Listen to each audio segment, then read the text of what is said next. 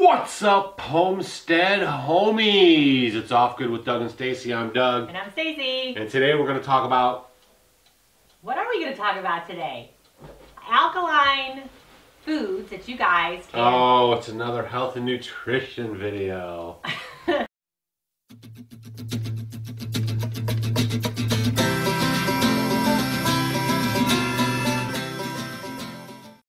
Well, it's a one about alkaline foods that we can put in our garden that'll be really healthy for our bodies. So we did the chicken feed one, and that was a little bit ago. Now we're doing this one because basically everyone's getting ready to start planting their gardens. So we're trying to get people hip on what things they should consider. Yeah. Because sometimes there's like too many things to put in. And it's like, well, I can only put this or I can put that. So, okay, so being healthy just depends pretty much on balancing what you eat. And it's really important that we eat foods that are alkaline to our bodies. So when we plant our gardens, we want to have the foods that we eat, give us the most vitamins and minerals and be the most beneficial to our bodies and be alkaline. And then you're saying, well, what does alkaline mean? Well, no, that's what I'm saying. I'm asking, what does alkaline mean? Well, alkaline, basically, like you look at a swimming pool, you do little strips to test and see if it's alkaline. And you want your pH to be, where you need it to be. And for the human body, 7.0 is neutral. And if you go below that, like 6.9, that's going to be acidic. And then when you look at a human, anywhere from like 7.35 to 7.4 is kind of where your body tries to stay to be. And your body generally is going to try to keep that range. It's going to regulate it. But unfortunately, in our SAD diet, standard American diet, we have a lot of highly processed foods like refined sugars, refined, breads and flours. We're eating out a lot, having bad fats, a lot of meats and dairy, coffee, caffeine, sugar, sodas. So like you said, the pH, so that's like pH, like even like soil has a pH, right? Right. And you want to have a good balance of pH. So what you're planting in the soil grows. Right. So it's also relevant for our bodies to have a good pH. So we feel good and we have energy and we are healing ourselves and being good. Right, because what you want to look at, your body is going to naturally try to keep you in that like homeostasis, keep you at that 7.3, 7.4 range. Well, if you keep making your body really acidic. Like if I'm eating hamburgers and French fries all the time. And ice cream, okay, those are all highly acidic foods. Which I really like all those. Yeah, but if you eat that all the time, right, and you're not getting some of these things that we're going to talk about today, your body's going to be in that acidic state, and it's going to constantly kind of be backpedaling. It's sort of like putting dirty gasoline in a car. It's not going to function properly. It'll function, but not 100%. Right, and over time, Sputtering. It can cause diseases, cancers, your immune system. I mean, cause it your can cause a engine lot to of go things. bad. Right. So why not put these alkalizing type foods in your body to help your body work efficiently so that the body can thrive? Okay, so before we get started on the remedy to this problem, if somebody was listening to this video and they wanted to check their alkaline or pH, how would they do that? Well, if you guys want to do that, you can get it. It's really cheap. You can go to any Walmart, any drugstore, and you can get pH strips. You get a whole bunch of them, and you can test your pH. Yeah. Yeah, and it's very simple if you want to do it. Or if you just want to start changing how you eat, it'll be great. Because unfortunately, we eat the SAD diet, the standard American diet, and we eat too much of the processed foods or just like meats and eggs and dairy and don't get all these other things in there. Then it just makes you not have any energy. It just makes you feel lethargic, doesn't it? You just feel icky. Maybe suffer headaches, have inflammation. You can't have a piece of lettuce on your burger and say you're eating like that's not a salad. And how many people said I had my greens after I had a piece of tomato and a lettuce? Right. Lettuce, onions, and tomato on your cheeseburger is not going to do you any good. Right. Well, it's going to, but it's not what we're shooting for. So I just kind of want to go over some of these things to make sure you guys are putting them in your garden, and your goal is to eat as many raw things as you can. Cooking is okay, but eating them raw is just so much more beneficial. You're going to get so much bang for your buck. Cool. Okay? All right, what you got? Okay, the first one, some people don't have these native to their area, but the most alkalizing thing that you could do for your body is to drink lemon water. So getting a lemon, squeezing it in the water, drinking it first thing in the morning, that's going to totally set your body straight. And you might say, well, it's kind of acid. Well, it is an acid, but once it gets in your body and goes through the digestive process, then you, it turns alkaline so that it helps the body to help detoxify and cleanse. So that is just a great one right there. Lemon water. Easy, everyone can do it. So if they're already doing like the apple cider vinegar thing, would they squeeze a little lemon in that? You or could would do you that, just want or do regular that water? later in the day and then do the lemon water in the morning. But lemon water in the morning would be, if you don't want to do anything else that I say, try to do that because it's wonderful. Just drink a huge big glass of water with some warm water. Squeeze a half a lemon in it? Yeah, great. That's easy. Yeah. Number 2 are cayenne peppers, and we just did a video on that, so we'll link that above. And cayenne peppers are phenomenal. I mean, they are just way up there to help with that alkaline level. I mean, I think it's like 8.5 when you look at like where it ranks, but it's really, really good. And besides cayennes, they're the highest, but like bell peppers and red peppers, different kinds of peppers, all peppers. So if you are a pepper fanatic, you know, keep playing them because they're so beneficial. And if you're not, maybe start playing with them because there's so many types and so many flavors. So just incorporate peppers into your gardening this year. That's right. Right. Yeah. And most people can grow peppers and tomatoes and stuff, no problem. Yeah. Now another one, and you guys all know about these, are your leafy greens. What are those? Like kales and spinaches and your collards.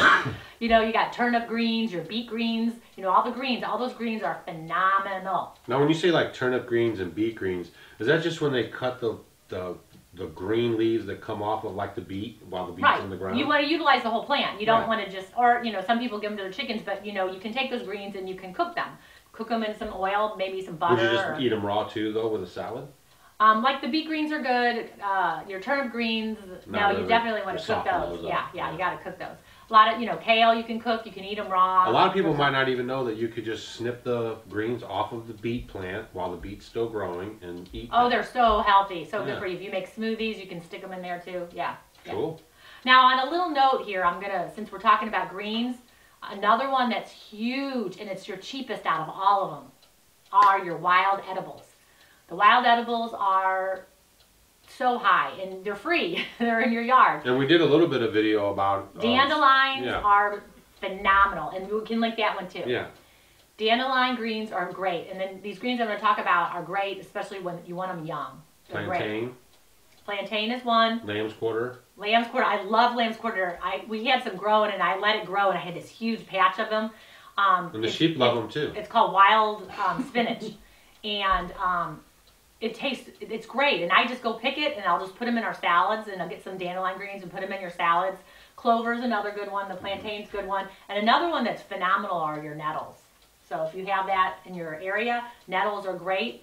You can a lot of that stuff just grows naturally. I mean, we have it like everywhere. outside, everywhere. We don't even do anything for it. So nettles you can also dry out and turn them into a tea. And those are all very, very helpful for the body. Nettle tea. Yeah. Kind of like your pine needle tea. Yeah, yeah.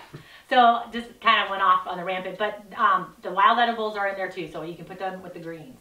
Now, something, and it's not native everywhere, our avocados are wonderful. Yeah. And there's a big kick for avocados now, but avocados are good, and tomatoes are also good too. Yeah. So you got your avocados, tomatoes, and then if I talk some other citrus, it would be limes and grapefruits.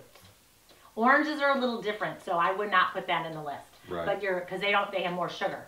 But the lemons and limes and grapefruits don't have as much sugar, so those are really good for the body. What about grapes?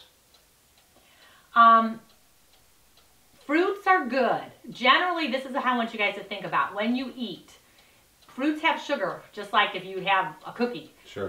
And a lot of people think, oh, fruits are good for me, and I'm going to eat a lot of them, but too much sugar isn't good. So my rule of thumb is eat what is in season. Right. And you got cuckooed. Eat what's in season. So like we planted our apples. Apples are a good food too.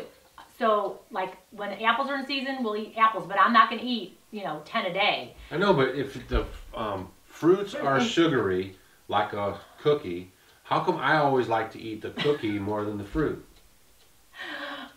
Because you have a sweet tooth. Okay, and you were talking about grapes. Those are all great. So my thing is if you're going to eat fruit, have your piece of fruit or so, one a day, and eat what's in season, but don't overdo it. Now, would there be a time of day you would recommend? The best time really to eat your fruit is in the morning, around morning to lunchtime. Right. And as the day goes on, then you just want to concentrate on other things. Right. But let me go on. I don't want to forget all my little alkalizing foods. So then we have, we just talked about the fruit, and then we also have carrots are really good. Right. Broccoli is phenomenal. Radishes are wonderful, and some of your root vegetables, they're all really good too. Right. Which is a great time. Here we go. That's why we're trying to give you guys these videos so you can plan your garden accordingly. You might not have been thinking about making in your garden some of these things we're talking about, and maybe you'll give it a try. Kale, lettuce. Some people just maybe do lettuce, head lettuce. Maybe try kale or spinach. But if you want more bang for your buck, try to get the big greens, you know, like Swiss chard, your spinaches and your kales and all those in some of your greens like mustard greens and things like that, because they're going to be getting a lot more bang for your buck. Right. Now, I have one more, and I'm going to put a grouping. Your other one are your herbs, because, you know, we're looking at these foods. They're all going to be very helpful, and if you're suffering from inflammation, you know, different diseases that cause inflammation, even if you have back problems, sciatica, all these things, these are all great things to And actually, we've had a implement. couple of people ask us about sciatica and stuff. So if you're listening, if you're watching this video, this is going to help with those inflammations that cause that. And here's my last one, are your herbs. Healing herbs. These are huge. I know a lot of people have these big gardens and they don't put any herbs. Well, the herbs are huge. Like when we have our big salads, I make sure that we get herbs in the salads. You cook with the herbs, but then you want those herbs in their raw form. So these are the best ones here. Parsley is huge because, like I say, besides being alkalizing, they're also filled with vitamins and minerals. Parsley, cilantro, basil, garlic and onions are always great too, you know, to put them up there too. And ginger. Now, this year, and I hadn't done it before, I was going to do it last year, I'm going to plant ginger. So if you have a, you know, warm season that you can grow, it's just a root, just like horseradish. So if you can grow horseradish, you can grow ginger. So I'm going to do ginger this year, a ton of it, and then, you know, I'm going to save it because it'll last quite a long time. So those are healing, and they're great for inflammation, and they're just wonderful things. So, you know, start putting these in your garden, you know, and have spots for them because they're phenomenal. So those would be my choices. Mint would be another good one too. I don't know why, but I just keep thinking in my mind that most people like ginger, but I always like Marianne. Yeah, who did you like? Let us know. Did you like Ginger or Marianne? Or how about the Professor Gilligan? You like our old school TV references? I try to squeeze them in when I can. Yeah, yeah. All right. Yeah. So what else? I think, oh, and then just one more thing. This doesn't have anything to do with your vegetables or things that you're going to grow in your garden, but also we talk about being alkaline and helping the body to be more functional, to keep it at that good alkaline state without having to work too hard. Adding your Himalayan pink sea salt is another one that is very good for the body, believe it or not. So when you use your food, that Himalayan pink sea salt is the best because you have the most trace minerals and it has a mild flavor and it's wonderful. So if you're not using that salt, switch over to it because it's great. Man, it's a little bit of work being healthy, isn't it?